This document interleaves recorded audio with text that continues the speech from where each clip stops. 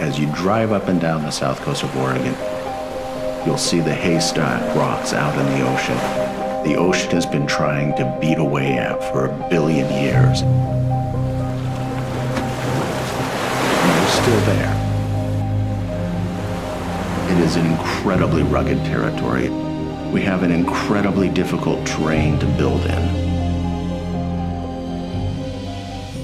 I lived on the coast, and it takes 3 hours in 3 directions to get to a town of over 20,000 people.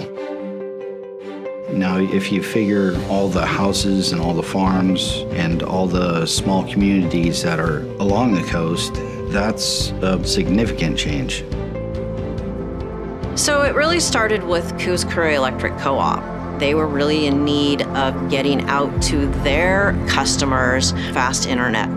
Coos Curry Electric Cooperative's board of directors found that 20% of their members had no access to broadband service whatsoever, and that was unsatisfactory. They had to do something to satisfy the broadband problem and bring the high-speed fiber experience where no one else will go. That job was originally secured by a non-union contractor that came out here. That did not work. They were not familiar enough with the territory here to be able to complete that job. So with the partnership with local union 659 and Coos Curry, Keyline Construction was brought in to do the telecom project. Our broadest part of the network is about 30 miles wide, a little over 100 miles tall. It's all covered up with these beautiful trees that we have, so it looks like a soft blanket. But it is incredibly rugged territory. And we have the arrogance to believe that we're going to be able to put pipe through those rocks. And we do. We build it. Keyline's mentality is a get-it-done contractor. We've always prided ourselves on these ladies and gentlemen we have all persevere and get through. And all of the weather, the terrain, no matter how hard, how tough, whatever the case may be, we're able to conquer it.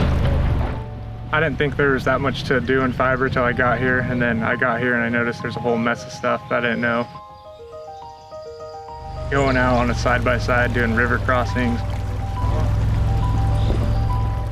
shooting a line gun. There's a lot to it, a lot more than I expected.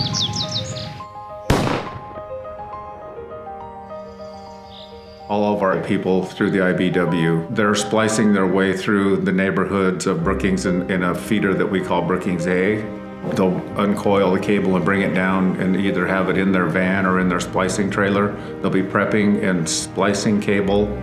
We basically put tiny glass puzzles together every day.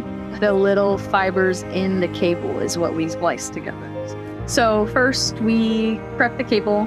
We open the cable, we put the cable in the tap, we open everything up, get the colored fibers that we need out of these individual cables, and then we splice them together to send light or connection down the road.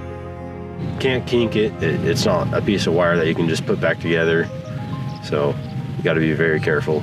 The messenger's already up, which is what holds our fiber together, but today we're going to be lashing, which is connecting the fiber and the strand together tight with these 2 aluminum wires, and it wraps around really fast as we pull it. But we're doing that, setting some down guys, just regular stuff. About 1,400 miles of fiber line to put our full distribution network in. We'll be passing about 20,000 addresses in total. We are creating jobs, and not just creating jobs, not just training people for those jobs, but they are jobs that will be in high demand for the next decade. So I'm very happy. Also, the previous company that we were working with was not a union shop, because Keyline is a union shop because of Keyline's relationship with the IBEW. That is creating a significant quality improvement. So we're very excited at Beacon Broadband to be able to do that on the south coast of Oregon.